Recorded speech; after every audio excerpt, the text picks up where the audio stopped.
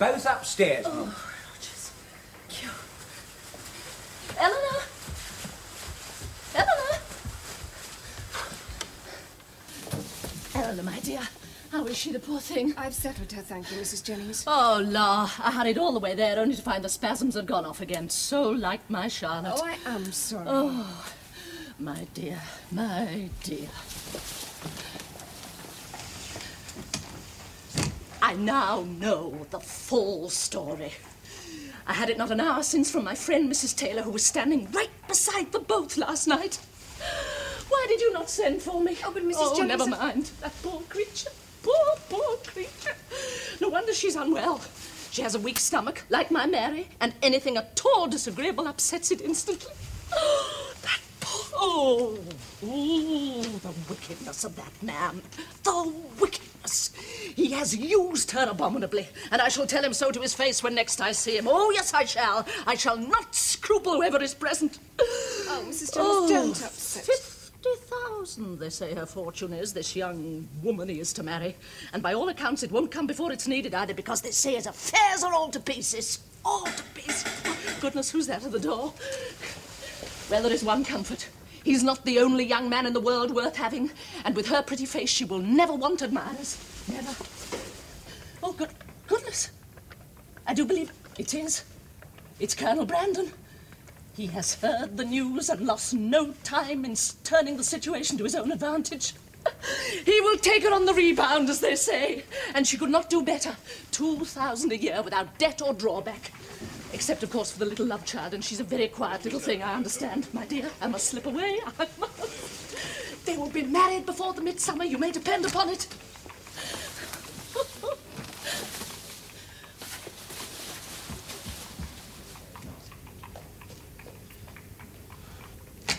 In you go, sir. Thank you. Colonel Brandon. Miss Dashwood, I'm sure you would prefer not to discuss the painful events of last night.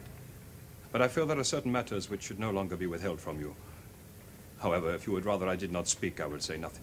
You mean matters concerning Marianne and Mr. Willoughby? About him, principally, your sister, thank God, must be utterly blameless. Then tell me what you know. Please.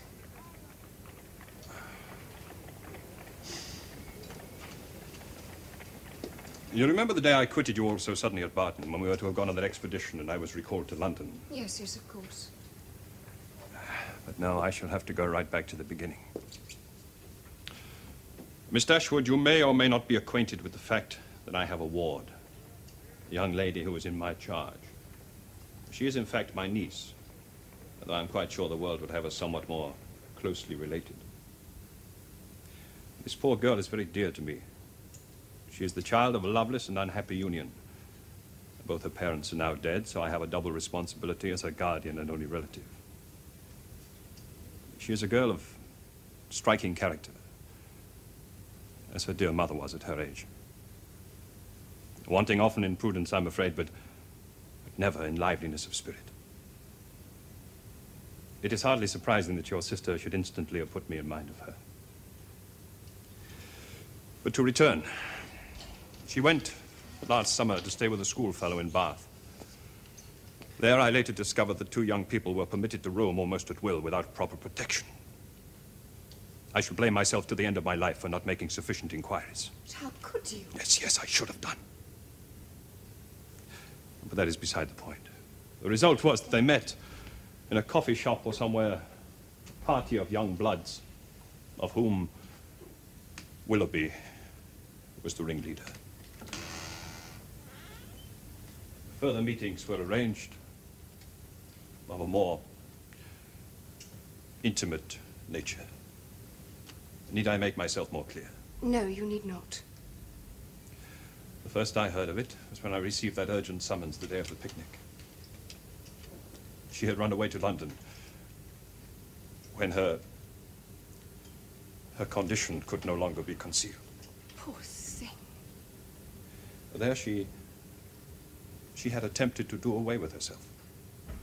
So I was obliged to stay with her, you see, for the remainder of her time. And how she... She was brought to bed of a boy the week you came to London. Oh, boy, and is she fully recovered? She is well enough in body, but her life is in ruins. She is just 18 years old. How dreadful. It is indeed a dreadful and sordid story. Perhaps I was wrong to speak to you at all. No, no, indeed you are not. It is as well that one should know of these things. So you can imagine my feelings when I saw this girl in the company of your sister, because I was aware from the beginning that he had formed some sort of relationship with my poor niece, though at that point I was ignorant of its exact nature. Really? I can scarcely yet believe it. I can see him as foolish and profligate, but not as a villain. There are some men, Miss Dashwood, whose villainy consists largely of weakness. They are not to be trusted in matters of the heart. Yet the strange thing is that this weakness seems to render them not less attractive to members of the opposite sex, but more so. It is curious and paradoxical, but I have observed it to be the case. Yes, I believe that may well be so. I have ventured to tell you this, Miss Dashwood, so you may see the events of last night in a somewhat different light on your sister's behalf. Whether or not you pass the information on to her, I leave entirely to your own good judgment. I think she should be told. It may cause her added pain for the moment, but in the end, when she comes to herself again, it should help her to see matters in their true light. I agree. That is my feeling exactly. Thank you, Colonel Brandon, for being so frank with me. Well, you know, do you not, that your sister's well-being is of great concern to me? I believe I do know it, and I thank you for that even more. There's no need to thank me, Miss Dashwood. I can assure you that... Yeah, oh, yes, thank you. Ah, Elinor. Brother John, what brings you here? I learnt from your mother that you were both in London. And as Fanny and I are to be here for a while, I thought that we should all meet. Well, that was very civil of you. Colonel Brandon, may I introduce my brother, Mr. John Dashwood? How do you do, sir? Sir. Fanny sends her warmest regards. She would have come herself, only getting around London is so monstrous fatiguing and expensive that she's having to rest this morning. How very wise of her. And Marianne, where is she? Out shopping, I presume? No, Marianne is in her room. In her room still? What at this hour of the morning? She is a little indisposed, that is all. Oh, dear. Nothing infectious, I hope. No, nothing infectious. Now, brother, if you will excuse me for one moment. I do beg your pardon. Oh, please. I shall await news of your sister's recovery with some anxiety, Miss Dashwood. I shall give you news of her, of course. In the meantime, I am happy to feel that she could not want for more loving and sympathetic care than she will receive at your hands.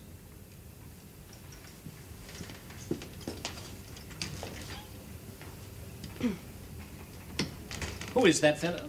Colonel Brandon is a friend and neighbour of the Middletons. He's an excellent, good-hearted man. Brandon. Brandon's not Colonel Brandon of Delaford, by any chance? I believe that is the name of his estate, yes. Oh, he is a man of some substance. Considerable substance. My dear sister, why did you not make that clear when you introduced him to me? I'm so sorry, brother. Perhaps I should have said, this is Colonel Brandon, who owns so many 100 acres and has so much invested at 5%. My dear Elinor, I wish he had twice as much for your sake. For my sake? Why for my sake? Oh, if you think that Colonel Brandon has any intention of making me his wife, then I assure you, brother, that you are quite wrong. I think you are mistaken, Elinor. I think you are very much mistaken. I thought I observed a considerable warmth in his manner towards you just now. Oh, you may well blush, miss. You may well blush. I'm not blushing, thank you, brother. It would indeed be droll if Fanny were to have a brother married and I a sister at the same time, would it not? What? Did you say Mr. Ferrers is to be married? Well, it is not quite arranged yet, so say nothing. But his mother has decided that it would be as well. Is that so? And has she also decided whom he is to marry? She has her ideas on the matter, certainly. Yes, I may safely tell you, sister, since you are always discreet, I know. But it is her wish that he should be betrothed to no less a person than the elder Miss Morton. There, that surprises you, does it not? I'm afraid I can make no comment, as I do not know the lady. Not know Miss Morton? But anyway, what is Mr. Ferrers' opinion of this arrangement? Edwards, Why, what concern is that, sister? Goodness me, I'm almost forgetting the purpose of my visit here. I am to give a little dinner at which Mrs. Ferris has graciously consented to be present. Fanny and I would, of course, be delighted to give you and Marianne the opportunity of being presented to her. Oh, thank you, brother, but Now, there really, is no need to feel nervous, I assure you.